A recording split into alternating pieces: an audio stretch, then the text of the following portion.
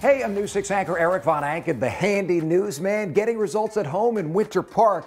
And today, we're going to show you how to do this.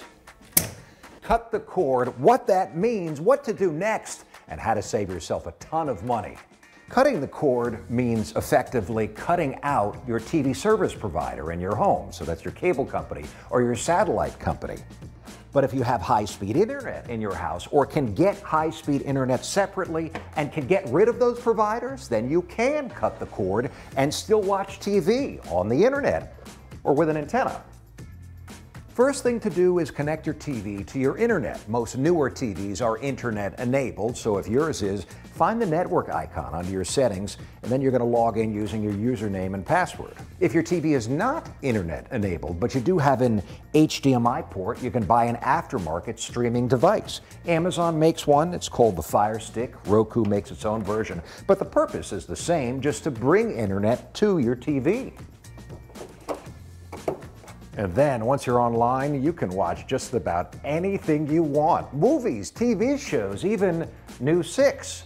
But one thing I gotta tell you, much of this content, especially the premium content, is subscription-based, meaning you do have to pay something for it.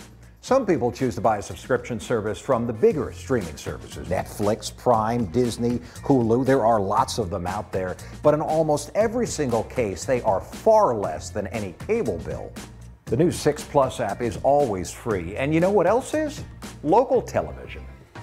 That's where the antenna comes in.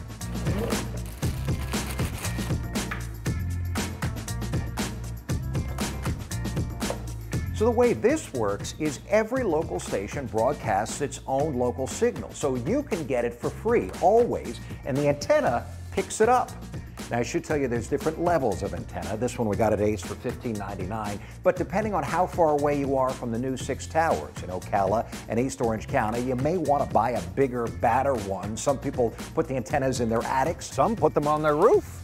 Last thing is go to your settings, make sure that your tuner input is set to antenna, and then do an auto channel scan so it searches for and stores all of the available over-the-air channels. Suddenly, I feel like I'm enjoying TV so much more when I'm paying so much less. And remember, if you want us to get results at your house, send me an email at gettingresultsathome@wkmg.com, and next week we might just show up at your door. For now in Winter Park, Eric Von Anken, Getting Results. News 6.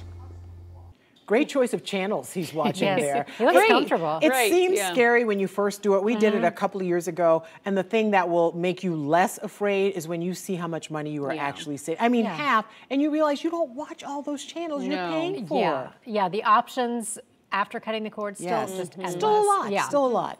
All right, if you'd like to watch that again, we put the repair on clickorlando.com. Just look under Getting Results at Home so you can find out how you can save some money.